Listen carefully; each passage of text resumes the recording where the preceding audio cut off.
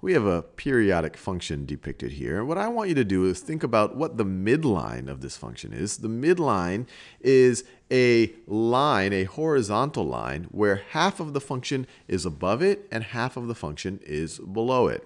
Then I want you to think about the amplitude. How far does this function vary from that midline? Either how far above does it go or how far does it go below? And it should be the same amount because the midline should be between the highest and the lowest points. And then finally, think about what the period of this function is. How long do you have to, how much do you have to have a change in x to get to the same point in the cycle of this periodic function? So I encourage you to pause the video now and think about those questions. So let's tackle the midline first.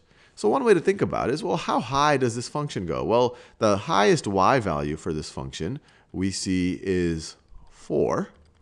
It keeps hitting 4 on a fairly regular basis, and we'll talk about how regular that is when we talk about the period. And what's the lowest value that this function gets to?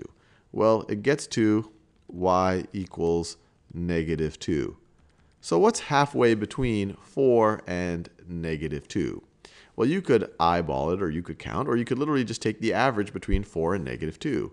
So the midline is going to be the horizontal line. Y is equal to 4 plus -2 over 2. Just literally the mean, the arithmetic mean between 4 and -2, the average of 4 and -2, which is just going to be equal to 1. So the line y equals 1 is the midline. So that's the midline right over here. And you see that it's kind of cutting the function in, it's where you have half of the function is above it and half of the function is below it. So that's the midline. Now let's think about the amplitude. Well, the amplitude is how much this function varies from the midline, either above the midline or below the midline. And the midline's in the middle, so it's going to be the same amount whether you go above or below. So one way to say it is, well, at this maximum point right over here, how far above the midline is this? How far above the midline is this? Well, to get from 1 to 4, you have to go, you're 3 above the midline. Or another way of thinking about it, this maximum point is y equals 4 minus y equals 1. Well, your y can go as much as 3 above the midline.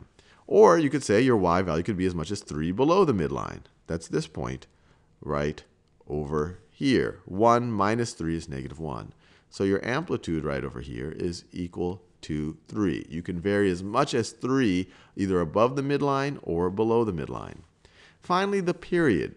And when I think about the period, I try to look for a relatively convenient spot on the curve. And I'm calling this a convenient spot because it's at a nice, when x is at -2, y is at 1, it's at a nice integer value. And so what I want to do is keep traveling along this curve until I get to the same y value, but not just the same y value, but the y value, I get to the same y value and I'm also traveling in the same direction. So for example, let's travel along this curve. So essentially, our x is increasing. Our x keeps increasing. Now you might say, hey, have I completed a cycle here? Because once again, y is equal to 1. You haven't completed a cycle here because notice over here, where our y is increasing as x increases, while here our y is decreasing as x increases. Our slope is positive here, our slope is negative here. So this isn't the same point on the cycle. We need to get to the point where y once again equals 1, or we could say, especially in this case, we're at the midline again, but our slope is increasing. So let's just keep going. Let's just keep going. So that gets us to right over there. So notice, now we have completed one cycle. So the change in x needed to complete one cycle, that is your period. So to go from -2 to 0, your period is 2. So your period here is 2. And you could do it again.